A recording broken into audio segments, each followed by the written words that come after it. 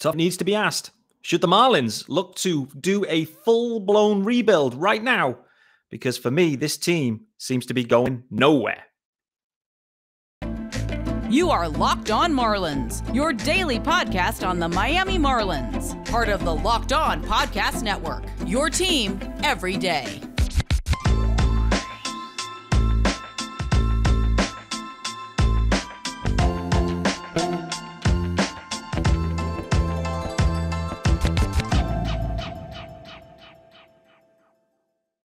Greetings from England and welcome to Locked On Marlins. This is your daily Marlins podcast. I, of course, am your host, Peter Pratt. Hit me up on Twitter, mainly Twitter, no TikToks, no Instas. Twitter at Miami Marlins _.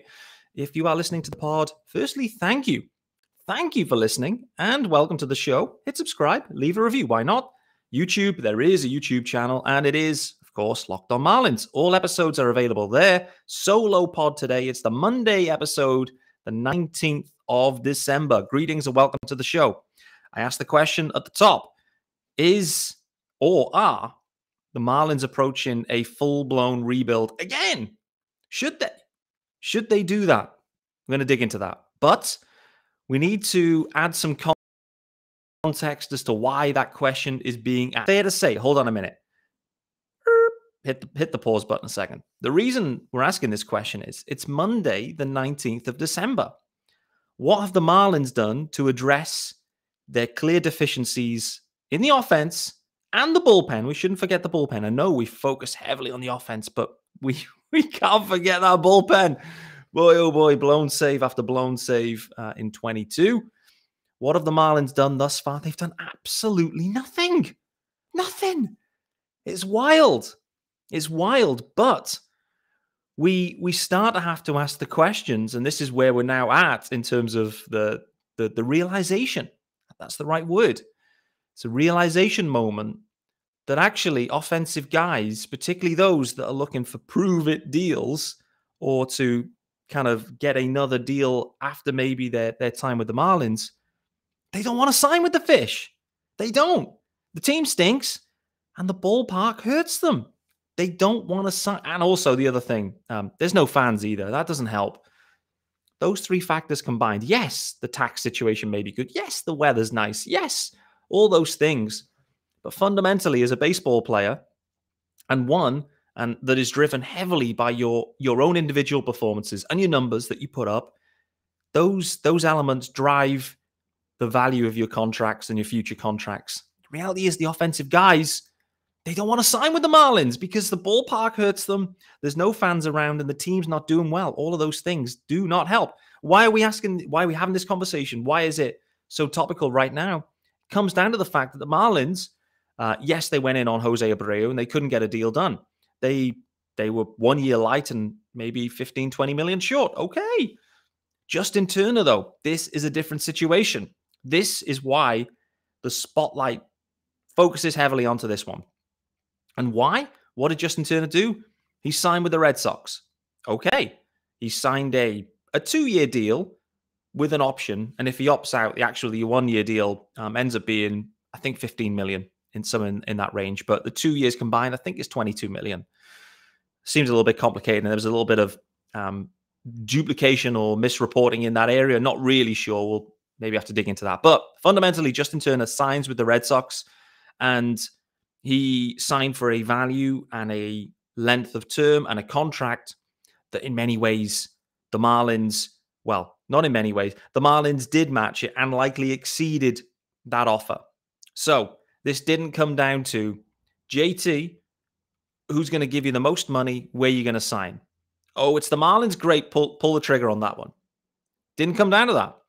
He ends up signing with the Boston Red Sox. Yes, the Boston Red Sox. Big name, big history, big fan base, big market, all of those things.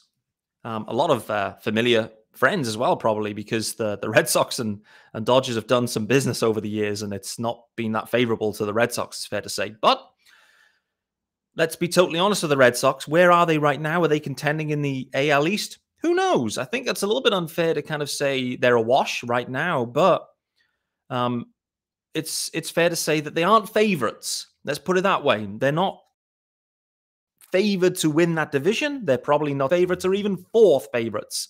The Red Sox are likely not to win in 2023.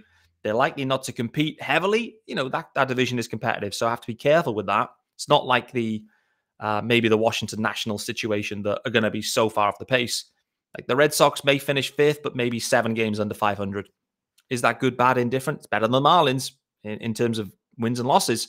But this is why it starts to get interesting now, where on the face of it, you have more money offered on a team that perhaps is looking to make more noise than the Red Sox right now. Who knows if they will, but that's the offer. He's also, I think he's a Dolphins fan. I don't know, there's some connection there with Florida. So anyway, Justin Turner ends up going to the Red Sox.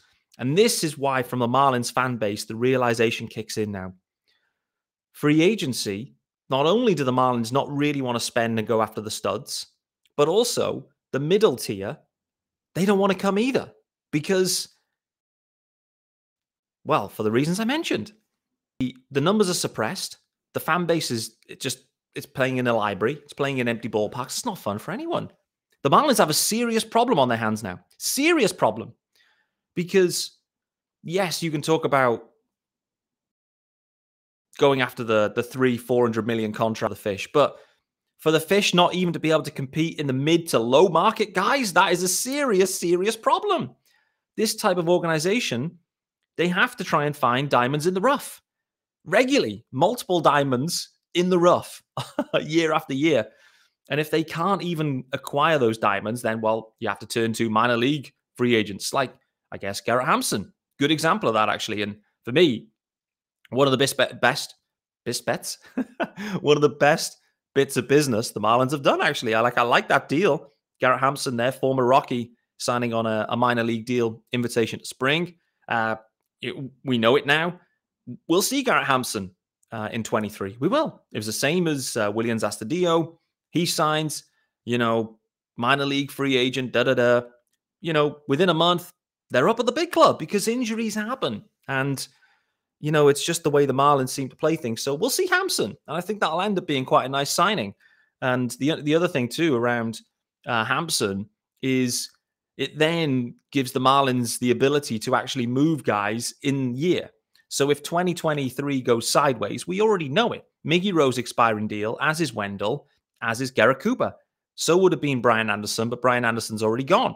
There's going to be a whole infield, effectively, that could be traded at the deadline or in advance of the deadline as the Marlins seek some return on those guys, whether that's now or towards the deadline. So a player like Hampson, major league experience, a vet in many ways, could slot into that spot and take it. I think you're going to see a ton of Garrett Hampson in 2023. Really do. Didn't think I'd be talking as much about Garrett Hampson. So let's go back to the point in hand. Well, before we do that, let's let you know about our good friends over at Bet Online, guys. And, well, listen, who was betting on the football yesterday? And what I mean by the football is the World Cup, not the NFL, although the NFL was juicy as hell too. But if you were a betting man on that World Cup, boy, oh boy, you would have been absolutely sweating through it, no doubt. What a stunner. I did see there was that one guy, that one dude, that what did he have? A seven event roll up where the World Cup and France as the winner was the final event that he had. I think it was $25 down to win probably multiple millions or whatever it might have been. And he ended up cashing out. He cashed out on that 280 grand, I think, back. And he absolutely chose the right call because France did not win. Argentina taking it. Lionel getting it done. What a World Cup. Absolutely stunning. What does this have to do with Bet Online? I don't know. I don't know why I'm going off on this tangent, but it doesn't matter. BetOnline.net is your number one source for sports betting info. Get all the latest odds trends for every professional amateur league out there. Pro college, pro football, basketball, and World Cup. Well, the World Cup's done right now. Let's update this copy. Anyway, they've got it all at betonline.net. It's the fastest and easiest way to get your betting info. Head to the website today or use your mobile device to learn more. BetOnline, where the game starts. Boy, oh boy, I wonder what the odds would have been on the Marlins having made zero major league MLB level moves by the 19th of December. Zero free agents. I'm still absolutely stunned that the Marlins are in this position. I truly am, because the reality is they have been talking about this since what, mid-July, I would say.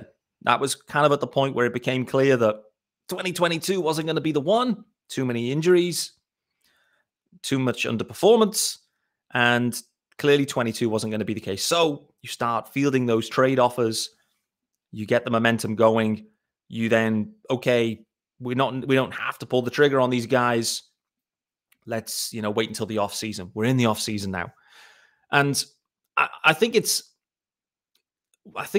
thing that we have to be careful of here is the fact that the season is still a few months away. So it isn't like we're at opening day and the Marlins have done absolutely zero. So I'm taking the positives there, that Kim's called it out. We're going to upgrade some sticks, and they haven't managed to make it happen yet. And Craig Mish talked about it a little bit yesterday on Twitter in an exchange, I'll call it, where say maybe Kim and the club are maybe looking to try and find the perfect deal, the perfect trade. And I get that. And you're trying to find the best deal for your club. Absolutely.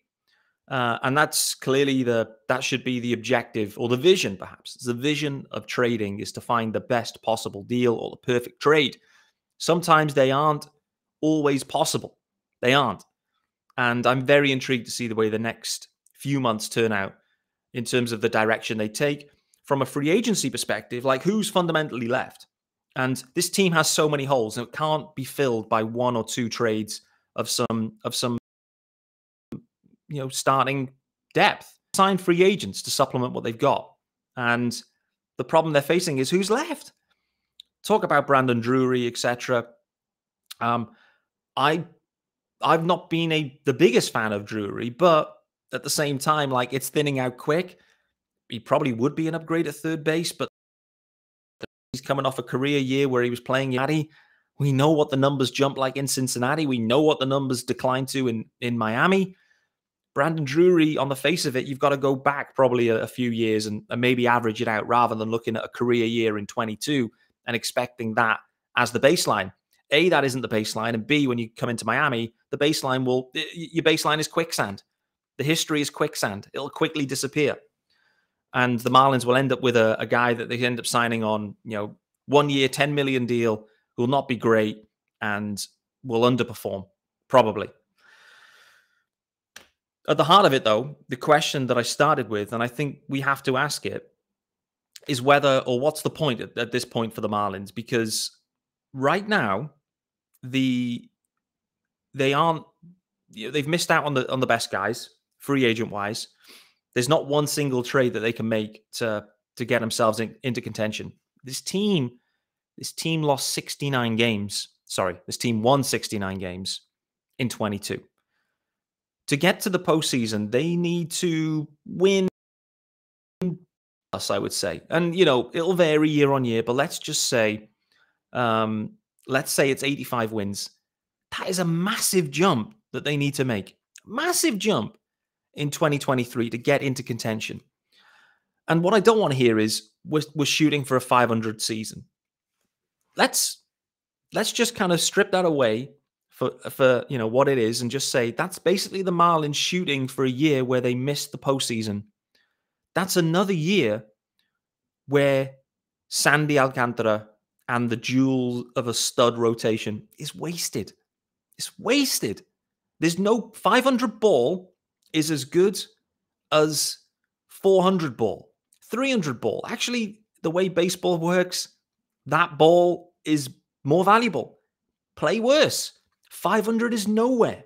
There's no point shooting for 500. You have to shoot for 85 to 90 wins. You have to. And the point that I was thinking about was, I'm not convinced that they have that in them right now. I'm not convinced that that's going to happen this year. And let's look ahead to next year, guys. You've got 3, maybe 4 starting offensive guys that are going to be free agents. And who are they? It's the 3 I mentioned earlier: Miggy, Wendell, Coop, plus, in my opinion, Jorge Soler will opt out. So that's 4 guys that likely will start on opening day in some capacity, perhaps opening weekend will start and will be gone for 24. And that means they've not only got tons to supplement now, but they've then got to do the same again next offseason. This roster is in such a transitional period. There's so much work to do. Remains so much work. And I'm just not convinced they can do it. And each year that they don't, the value starts to disappear from Sandy Alcantara, Pablo Lopez, Jesus Luzardo, Trevor Rogers, Braxton Garrett. The value starts to disappear. If you're shooting for seasons that are 500 at best, don't bother. It's a waste of time. When I was listening David Sampson on with Isaac and KB and Eli, one of the things that really stood out to me and stuck out with me is, that David called it out and said, we played 500 ball, or I can't remember the exact language, but basically what he's saying is we played 500 ball for too long. 500 ball in baseball is no good. It's no good. It's actually the worst result possible. Worst result. Don't make the postseason, and you're not poor enough to end up scooping up one of the top 5 guys in the draft. And that's a whole nother topic, whether actually the Marlins can turn that into value. But let's assume that they could, and it is a valuable position to be in. But I want the expectations to be higher. When I saw the Marlins just targeting Justin Turner, Michael A. Taylor, who else are they talking about? Michael Conforto. These guys, they're not needle movers. They're not going to drastically change things for the Marlins. Yes, they'll maybe enhance what they have right now, but they're not pushing them to 85 to 90 wins. So what's the point? What is the point in that approach? For me, there is none. There is none. The fans aren't going to all of a sudden turn up in their droves if they're on the cusp of having a 500 year. It's not going to happen. It isn't. So what really needs to be asked right now is this ownership ever going to invest in this team to a level that gets them to 85 to 90 wins? And if it isn't, then you may as well blow it up now and put us out of our misery. You may as well do it, which is sad to say. It's sad to say because, and I've said this on last week's episodes and probably multiple weeks, you're probably tired of hearing it from me, but it has to be said. They've done the hard work. They have got the rotation done. It's the hardest part to do. It's the most expensive part to do. They've done it. They have done it. For whatever reason now, they can't supplement the offense. And why can't they supplement it? Because they're not willing to overpay, because they're snake bitten from last year. They don't actually want to come to play in Miami because it's going to suppress the numbers and hurt them in the future. The Marlins are in a really, really tricky spot. I actually have no idea how they get out of it. I don't. But the next few months is going to be wildly intriguing to see what the Marlins do. But the fact that they're here on the 19th of December, having added 0 major leaguers to a 69 roster, blows my mind. The optics are poor. There is still time. There is still time. And I know the Marlins are trying to they're trying to get a deal done for a starting pitcher. So what you have to do is, and I get this, it makes sense. You have to let the starting pitching play out. I think we're there now. I think with Rodon going, the upper level guys are gone. So clubs that are seeking 2s and 3s, they have to look at trades now. They have to look at trades. That then brings the Marlins into play. So I get it. I think that's the one thing we should all keep in our minds. The fact that from a trade perspective, they had to let the free agent market play out. Because let's take the Yankees as a great example here with Rodon, where the Yankees, to acquire Pablo Lopez, and you may look at Rodon and Pablo and go, I prefer one or the other.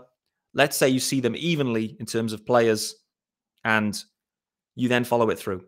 So for the Yankees, to acquire Pablo Lopez, they would have had to have sent, let's say they would have had to have sent Gleyber Torres or Peraza and another prospect that was near Major League ready. 2 guys out of your organization and you get Pablo Lopez. May have been a good trade. However, the other go to free agency, sign the player. So you get the player, add them in, and well, lo and behold, you've just had to pay some money, but no guys are leaving your organization. You're not getting, but you're adding. That's what the Marlins should be doing. But unfortunately, they're not doing that. But going back to it, because I'll go off on another tangent and we're running out of time. The free agent market has played out for the pitching side. So it's now time for Kim to cook. It is. Now is the time for Kim to absolutely cook and to make a deal. I put it out there on Twitter. Which teams need pitching? Pretty much everyone was saying everyone needs pitching. Everyone does. Who's selling pitching? I don't think anyone's selling. The Marlins have cornered the market. The Marlins pretty much are the only team selling pitching studs right now, and every team needs them. I've never experienced trading conditions as favorable as this for the Marlins. The conditions are perfect. Everyone is buying. You can play everyone off against each other and drive the price up. Kim, it's time to cook. I am very, very intrigued to see what happens. The Marlins, they have to make some moves, and they will make a move or two with the trades. We have to give it time, and I understand why it needs to take time. On the flip side, though, we have missed out on the free agents, and it hurts Kim, Bruce, the team, all of us, when we have to acknowledge the fact that players don't want to come and play to Miami. Offensive guys, they don't want to come. They'll only come if you way overpay or if I'm just about to retire and it's a farewell tour. That hurts, and that has to change. How it changes, we're going to talk about in the future. That's me out of here for Monday the 19th. Thanks for making Locked On Marlins your first listen of the day. I, of course, am your host, Peter Pratt. Don't forget to follow me, of course, on Twitter at @MiamiMarlins_UK. This podcast now, in the main, reduces down a little bit. The minimum requirement is 3 episodes per week, but I'm going to play it by ear. And so, likely we'll keep the volume up as the Marlins hopefully remain active. And also, over the festive period, I've got my good friend Matt Williams coming on the show, who came on last year, and we did a big deep dive on Jazz Chisholm Jr. And we're going to do a similar type of thing, but we're going to spend multiple episodes, multiple players, digging into, I think, Brian De La Cruz. Could Brian De La Cruz be real? Jesus Luzardo, can he repeat again? Trevor Rogers, see a bounce back? Pablo Lopez, there's so many different guys to get into. But just to kind of signpost that one, let you know it's coming down the chute. Likely, I'll try and sprinkle episodes across the Christmas break, Christmas Day, Boxing Day, etc., to give you guys some content. Listen, I'm in the kitchen. I'm doing the main cooking for my family on Christmas Day. I need content too. So I'm going to do it, pre-record them and put them out there so you guys have got something covered Marlins-wise and things to be excited about. Like, we should be excited to dig into Brian De La Cruz's September. We should be excited to talk about Jesus Luzardo's pretty much his whole year. We should be excited to think about whether Trevor Rogers can bounce back or what his trade value could be, maybe if you look at it that way, in terms of 2022 and what went wrong. But for now, guys, thanks for joining me. And I will be back tomorrow, likely with Sean Barrett, because he missed last week, because that was my fault as well. But likely Sean will be back in the hot seat tomorrow. And hopefully we'll see some new rumors emerging in terms of who the Marlins are targeting and whether they're going to get any trades done this side of Christmas. See you then, guys.